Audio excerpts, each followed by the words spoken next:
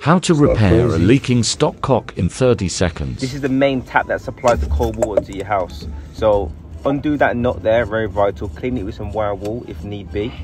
Get some PTFE tape, 50 pence and some jointing compound. It does the job. Rip a piece off. Make sure you can wrap around about 7 times. I was unable to get a good shot, but that's all you got. Wrap it around, get jointing compound around, tighten it up as tight as possible, don't round it, and dry it. And that's all you need to do. You can do this. You don't need to pay a plumber. For more property tips, follow me for more. Yes, sir.